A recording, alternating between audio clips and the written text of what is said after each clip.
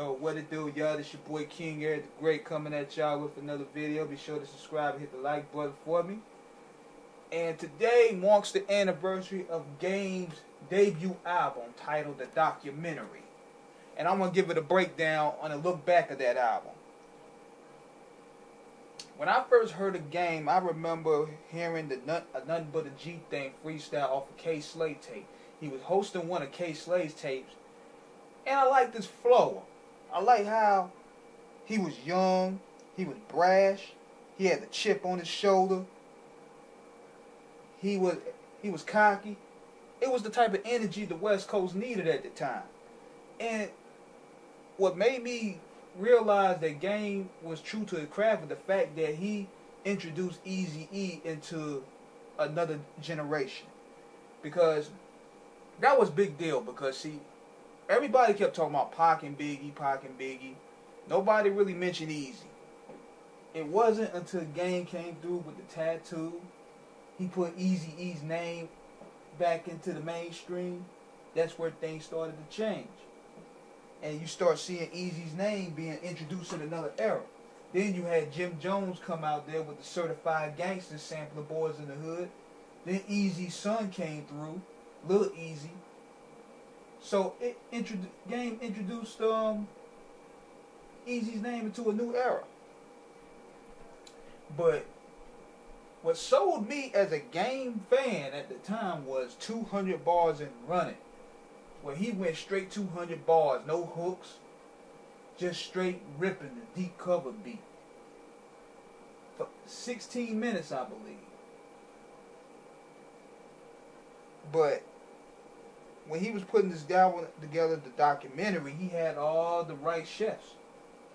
Dre, Havoc from Mobb Deep, Kanye West, Timbaland, Eminem. You can't help but 50 Cent helping. You can't help but not to fail with that. Only thing I didn't like though was that they didn't give JT the bigger figure his props, because he's the one that really introduced Game into the rap game in a way. But going back to that album, it was pretty dope. Now you got to keep in mind that you had records like West Side Story, Hate It or Love It, How We Do, Running It Special. I can guarantee you that those records were for 50 Cent's Massacre album. Because see, Game, while he was a sharp spitter, he didn't know how to write songs. He didn't know how to write hooks. So that's where 50 came in and put him under his wing. Even though Dre signed him and just left him there, 50 put him on the team, put him on some mixtapes, and a star was born. But you can listen to those records like Running, especially Special. That sound like something that 50 Cent would put out. Even though he put Nate Dogg on the hook, that sound like a 50 Cent track to me. That and Running with Tony Yayo.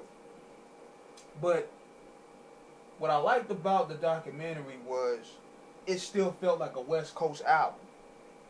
Even though you had East Coast producers on there, it felt like a West Coast album. When you had songs like Put It on the Game, No More Fun, Where I'm From, I mean, it still contained that West Coast element that a lot of people miss.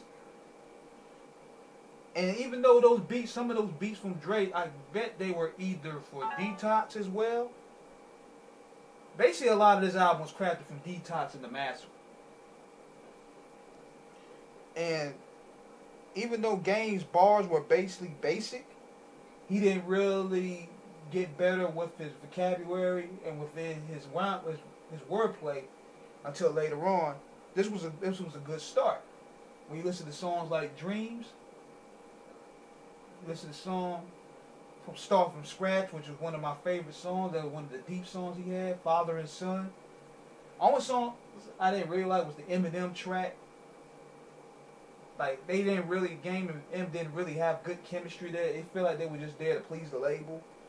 But Documentary was a fire album, man. And it sold 5 million off the top. It made Game a star. And he would go on to be for 50, and you know, we all know how that turned out. But the Documentary was a solid, dope album, man. It really was. It had the right ingredients. It had Dr. Dre introducing a new protege into a new era. And it came out at the right time where the West Coast needed a young gun. I mean, we had Snoop out there, we had Cube out there. The West Coast needed a young gun to take it to another era. And that's where Game came through.